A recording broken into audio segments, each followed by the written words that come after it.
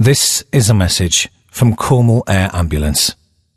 One Christmas Eve, on a street just like yours, with trees in the windows and wreaths on the doors, Holly walked with her gran down a street lined with cars, with ice on their breath, neath a blanket of stars.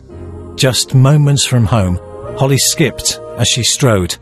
In the glare of the headlights, she tripped on the road. A skid and a screech and a bang and a crack. Sounds fade, eyes close.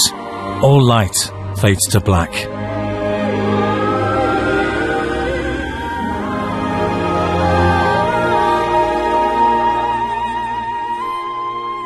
A few miles away, there was no time to wait. Half-eaten mince pies stayed behind on the plate.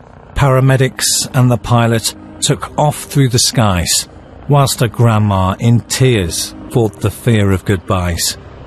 In sight of their mission, the ambulance slowed, and it gracefully landed not too far from the road.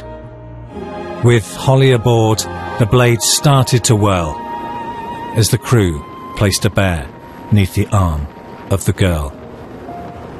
The hospital staff took her into their care, where she stayed under watch with her parents and bear.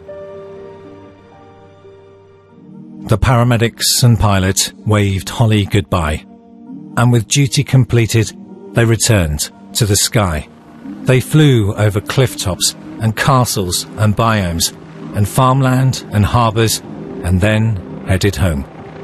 But before they returned to their Trevithick down space, from out of the stars, a familiar face, with a beard and a sleigh and his reindeer ahead. He smiled at our heroes. "Merry Christmas," he said. When Christmas Day dawned, Holly woke in her bed, and she reached for her stocking with her name spelt in red. She cradled the bear, tears of joy in her eyes. Mum opened the curtains, and they looked to the skies.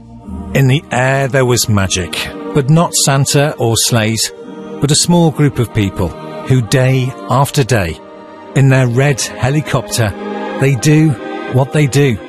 Not just saving Christmas, but saving lives too. Cornwall Air Ambulance need your support to keep families together with their life-saving missions. Could you help save lives this Christmas? See Holly's story brought to life and donate at helpholly.org.